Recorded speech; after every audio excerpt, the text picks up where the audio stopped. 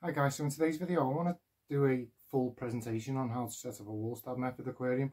I've noticed on YouTube there isn't many videos that go into it in depth and explain things in depth. There's videos, but when I watch them I think, well, it's not exactly touching on the key things, and I don't want to discuss it in too detailed a thing, because a lot of the criticisms of the book, as it goes into the science really deeply, it doesn't really touch on the key points that a hobbyist would need. It goes too deep. But before I start, I just wanted to give a shout out to thank Glenn from GB Shrimp. He sent me a load of food for my shrimp. In a video where I was talking about my algae wafers possibly clouding my water, he offered to send me some, so he sent me some shrimp fry food. There's the newborn and there's the newborn and there's the juvenile feed, which I'm really excited to give them a crack. And there's his stickers he sent me for my fish room, so if anyone else wants to send me stickers for my fish room, I'll be made up. But that's going to tie into the video actually nicely, because I can talk about the fish foods or the shrimp foods and how it applies. But I wanted to thank him. I did want to do an unboxing video, but unfortunately my postman decided that it'd be a good idea to put the box in my green bin, which isn't a recycling bin. So it went in with nappy sacks, and the box smelled like nappies, so I couldn't exactly bring it in the house. So it scuppered my plan of doing an unboxing video, but let's get into the video anyway. So this is my newly established Walstad Method aquarium. Right, now by definition, the most simple definition I can give you for a Walstad Method aquarium is it converts fish food into plants by nutrient cycling. The term Walstad Method is a misnomer. It doesn't mean anything. Diana Walstad's book is a scientific description of how an ecosystem works. There's only 10 pages in it that discuss setting up a tank. So by definition, what a Walstad Method aquarium is an aquarium we set up with the sole aim on nutrient cycling. And what that means is converting fish foods like Glenn sent me into plants. This is when you drop your food in the tank, bacteria in the soil breaks it down. So what happens is when you feed your fish, the bacteria in the soil break the fish food down, or the fish waste, the eaten fish food, and they convert it into micro and macronutrients that the plants absorb as nutrients. Now, these bacteria live in the soil, but they live in oxygenated soil. Now, there's a current trend of people going around saying you don't want 1 inch of gravel, you want 2 inches of sand, but there's an inherent flaw with that.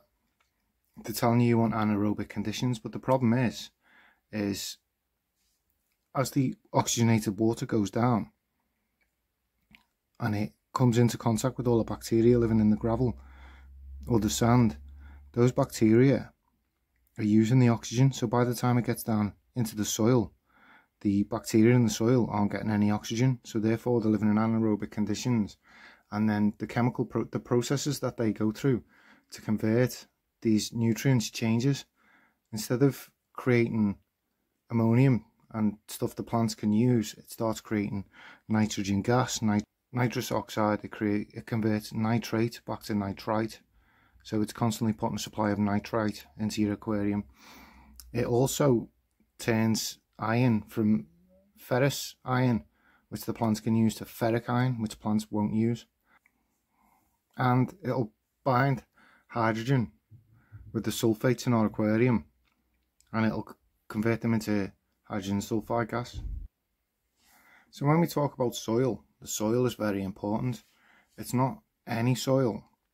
We use a mild potting soil. Now the soil we use in the Walstad Method is extremely important. It's organic potting soil. Now what this contains is 30% sand. That adds structure that the plant roots can get into and hold, and it just holds the structure together. And then we want 30% clay, red clay. That's what it's made up of.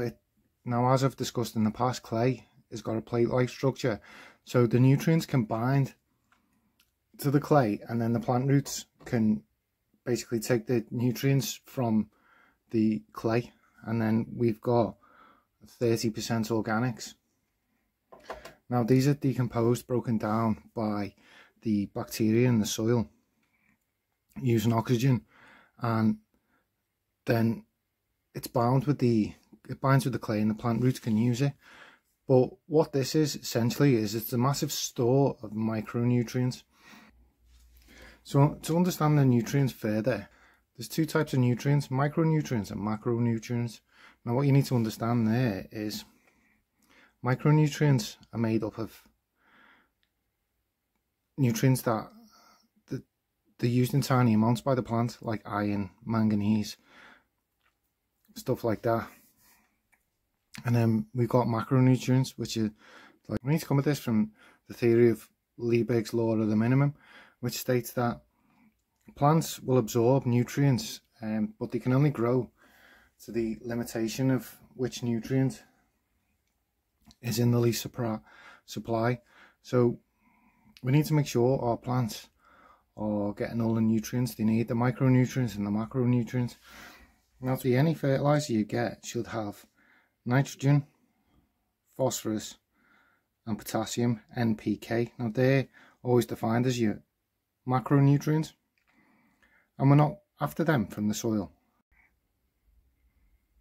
So what we can see here is the crude protein in the food that Glenn sent us is 55% crude protein. Now we know that 55% of this packet is crude protein, and what we know is that 16% of this crude protein is nitrogen, which will convert to ammonium, and we know that it's also about 3% phosphorus. Oh look there, so it says there, so 1.5% of this is phosphorus, so half of this packet roughly is protein, crude protein, 3% of that is phosphorus, so we can work out that 1.5% of this is phosphate.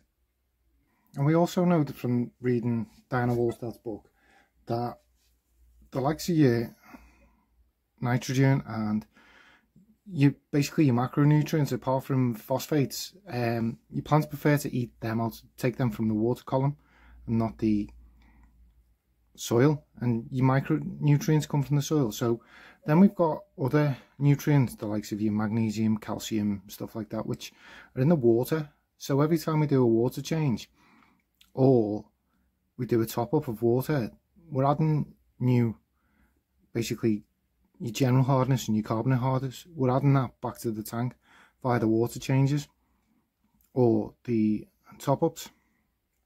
But they can get low, and Diana Walstad talks about this in her book, and she talks about dosing, adding a certain amount of magnesium, calcium and bicarbonates into your water. When you're replenishing the water, you can add these things, these minerals, these macronutrients they are. Now I'm going to demonstrate a method I've come up with dosing these. I haven't come up with the method, I've literally just pinched it off marine keepers. So when I do it, I'm going to make a video on it. Most freshwater fish keepers are going to say, look at him trying to create his own method. Whereas marine keepers and reefers, they're going to be like, well, obviously, we do it every day. So now we've explained that there's minerals, the mineral type things from the water are like the likes of magnesium, calcium, bicarbonates. Now, the limiting factor in any Walstad Method aquarium should be carbon. Diana Walstad says in this in the book, which is CO2. It should be scarce. That should be the limiting factor. It shouldn't be light. It shouldn't be nutrients. It should always be CO2, and that's why she recommends doing a siesta period. So you have your lights on for 4 hours, off for 4 hours and back on for 4 hours to let that CO2 build back up. So now we understand that the soil is a reservoir of micronutrients, and it's also a home for the beneficial bacteria. We understand that the cap is to keep the soil beneath the cap. Can't stop the water, the oxygenated water, from interfering with the soil. It needs to transport oxygen to this soil, and it needs to release the gases that build up in there, because otherwise the toxic gases we were talking about, if it's anaerobic build up like nitrogen, gas, nitrous oxide, hydrogen sulfide, all these gases build up in the sand and they'll just kill the plant roots. So we need these gases to be getting out. And then the plants in the Walstad method are equally important. There's a trend in the hobby at the moment where everyone's interested in there's a trend in the hobby where everyone's using obligate emerging plants, which is plants that are typically grown out of water, or they spend a lot of the time out of water. And the Walstad method works with truly aquatic plants. Now, you get plants from hard water with lots of bicarbonates and calcium and magnesium in, which they can use the carbons in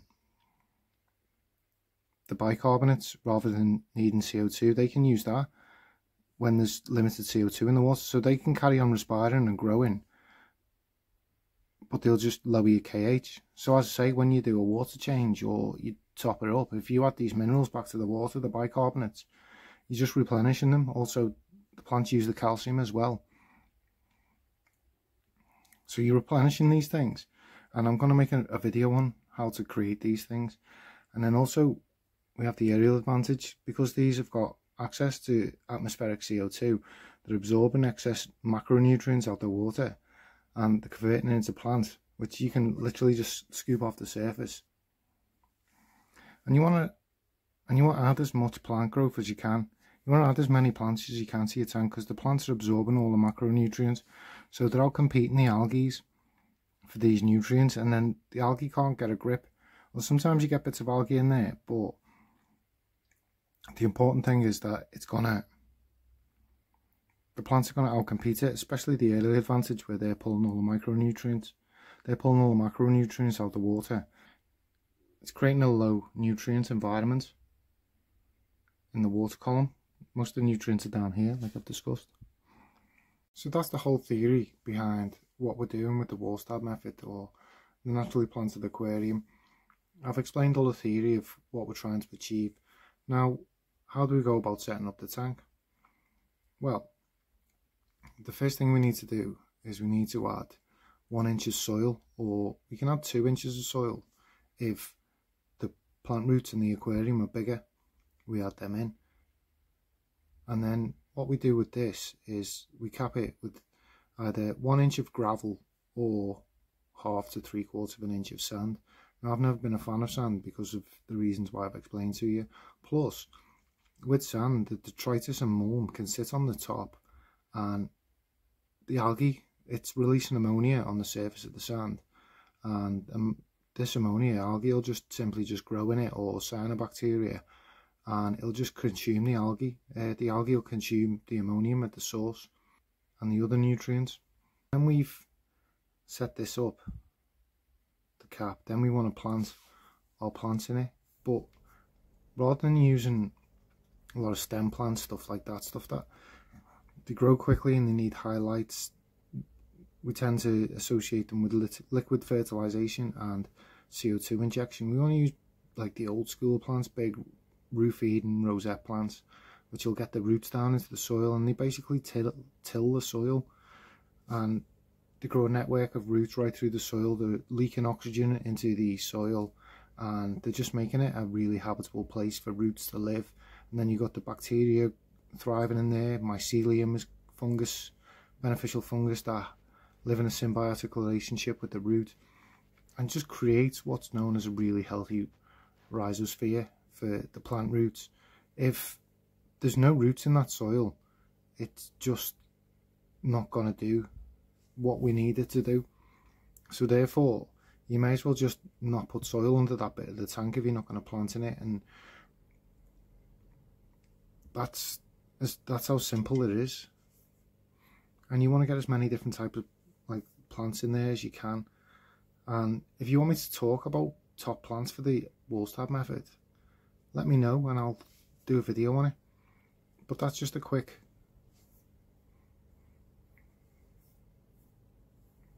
So that's my guide on the theory behind the Walstad method and how to set up an aquarium. So that's my explanation of the theory behind the Walstad method and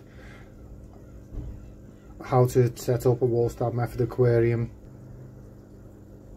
Now you have to remember, you have to cycle this the way you'd cycle a normal aquarium, because when you first put the soil in water, terrestrial soil, it goes through a process of mineralisation for 6 weeks, and this process of mineralisation releases ammonia into the water column, which obviously the beneficial bacteria have to turn into nitrite and nitrate, and you have to treat it the same as you would any other aquarium. And then after this, we basically bypass nitrogen cycling, because we're nutrient cycling. As the ammonia is released, it's absorbed by the plants, it's used as fertiliser, and that's the whole concept behind the Walstad method. Now people latch onto the no water change side of things. Now I still do water changes regularly, and remember Diana Walstad in her book says she water changes 25 litres of water in a 180 litre tank every month, and she tops up about 15 litres, and she uses this as an opportunity to dose calcium, magnesium and bicarbs into the water, all the minerals which are macronutrients. And for me, that's not the only selling point, the fact that we're not relying as much on water changes. It's the simplicity of it, and it's the fact that as your water matures, it's kind of like a mother, the sourdough mother, you know, your mother starter, where as it matures it adds more and more flavour to your sourdough bread.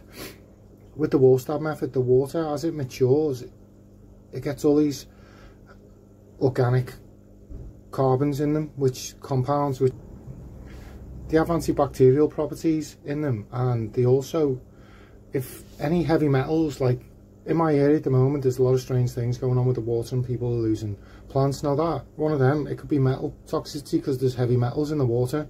Now when you've got those organic compounds, DOCs, they're called, dissolved organic compounds, in the water, they turn the water quite cloudy and sort of like tannins, like a yellow tea colour. Now when you've got them in the water, they will bind with the heavy metals, and then once they bind with the heavy metals, the plants can absorb them, so the plants literally purify the water because of these, and it just gives you such a higher level of protection. As I say, the main reason why I'm getting more and more into the Walstad method is because I want my own unique way of keeping fish.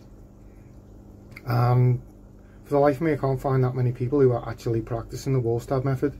They're practicing things that they consider similar to the Walstad method. However, when you actually look at the Walstad method, there isn't any other method where the whole tank is set up around nutrient cycle, about converting fish wastes and food into nutrients for the plants, which then obviously I talked about the DOCs. It creates a healthier and healthier environment for the fish, and that's part of the thing. And I want to get types of fish that are unique, that there isn't many other people in the hobby keeping, and we'll kind of create a whole philosophy around that. So it's unique to me. I want to be doing something that no one else is doing, and that's my whole goal around it. And I want to set more and more of these tanks up and learn more and more about them. Obviously I've got a good grasp of the basics, but knowing the theory and putting it into practice are different, aren't they? So that's my goal over the next few years maybe.